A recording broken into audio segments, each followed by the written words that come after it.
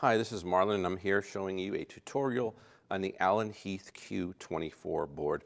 I love this board, and this board was purchased for the church and the school, so this video will help us be familiar with the physical setup of this board.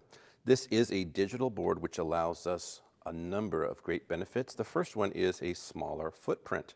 This is a 30-channel board. Don't let it fool you, even though it says channel 24 here. It is a 30-channel board because we have 3 stereo channels that we can use. We had a 32-channel board, and it was so wide it took up more space. The beauty of the board also is that it has a built-in gate. It has a built-in compressor for every channel. It also has 4 effects units that are individually controlled. So that means that we are basically adding a 16-space rack full of, again, compressors and effects and so much wonderful things, and we're compacting it in this wonderful board. So let's go over the layout of this board. You'll notice that we have 24 faders, a master fader, and we'll go through these buttons a little bit later. So you're familiar with this if you have worked on an analog board.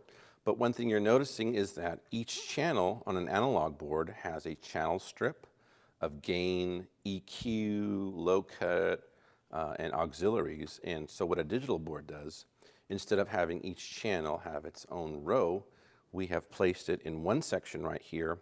And in order to access each channel's settings, we have to use a select button. So get used to looking at this button, because that tells you dynamically which channel that you're working with. That's very important, because if you're not looking at that and you're making adjustments thinking you're making it to channel 1, but in reality channel 5 has been selected, you're like, oh, making these changes, I don't hear it. It's probably because you have not selected it.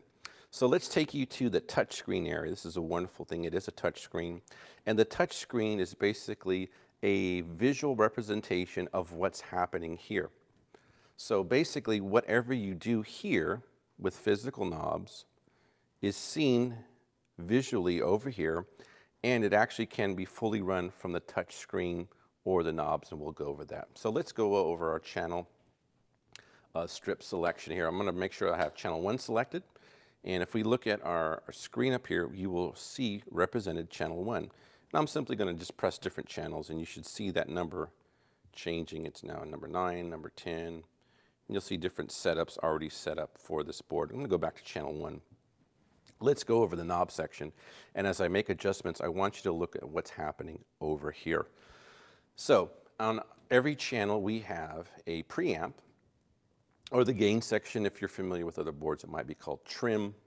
But the gain, basically, again, you're setting how much sensitivity you want on that input. Maybe you have a really weak mic, that's a dynamic mic. You need to boost that gain up to maybe 50 or so. Maybe you're working with a condenser mic.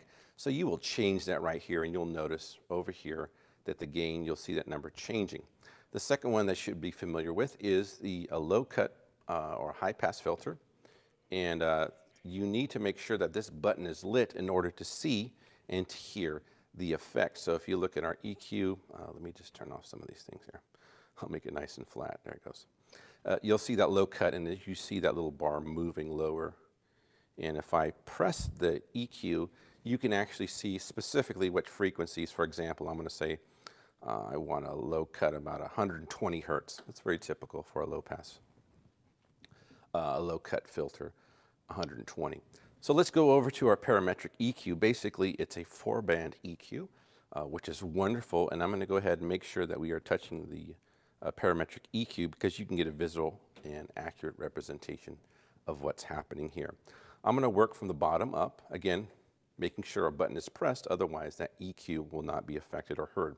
It's selected, it's on, and I'm going to do some gain on a low frequency, so I'm going to maybe boost something up here, and you'll notice I have boosted about 5.9, maybe let's do a 5.9 dB, and the frequency, I'm going to boost it maybe at, let's say, some rumble in this church at maybe about 60 hertz.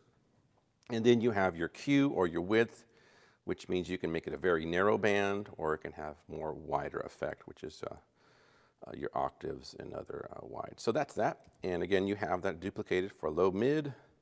You can change that frequency. You can send it way to the top if you wish. And there goes your width. You can cut some high mid frequencies, move it around. And this becomes a wonderful way to just make some adjustments really quickly to your mix. Again, if you want that EQ to be turned off, you simply press that button and you'll notice in our display that things have been grayed out. So far we've gone over our trim, our gain, our low cut, our parametric EQ. Let's go to the next section, which is called our gate and our compressor. If you look at our touch screen, I've now selected the gate tab. And the gate tab, again, in order to be turned on, it has to be pressed in.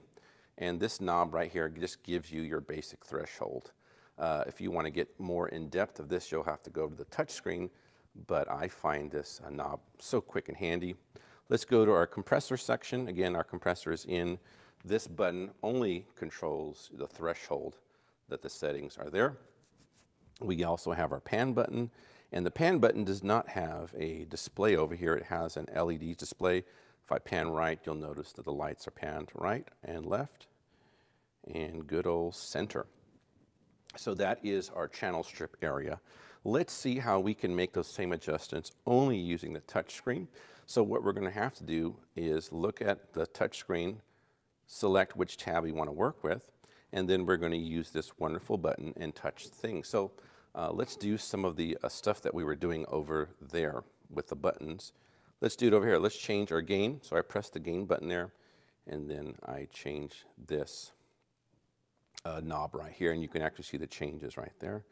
It's only with the touch screen that we can add a phantom power. So in order to do that, 48 volts, we press and hold it for a little while, and then it changes colors, and you now have phantom power. Maybe you have a condenser mic or something at the front that needs that kind of power. We're going to press and hold it to turn off. We have a pad if we need to pad it a little bit. So that's, and then it also has some delays, which we're not going to get into. It's a little bit more fancy, high-end kind of things we may not need in our situation. Let's go to the next section, which is our gate. Here we can set the threshold as we did with this button, but now if we press the threshold, we can adjust it. Then we can adjust depth, attack, hold, release, and turn it off and on. One thing I love about this board, if it says in over here, the in button is on. If I turn it off, it goes off as well. Again, you can use a combination of those. Let's go to the EQ button.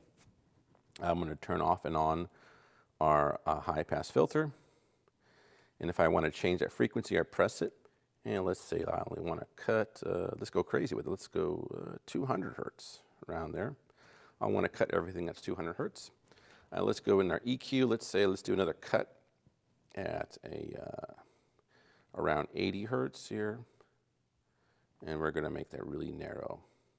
We just want to cut that frequency. Again, you can see that going through the other bands here, and again, turning off and on your EQ. Let's go to the compressor section. Let's go to our threshold. We can adjust it. You'll see the dynamic visual representation over there. We can change our ratio for vocalists. We're going to probably set them around a 3-2-1, maybe 4. There goes your makeup gain after you compress.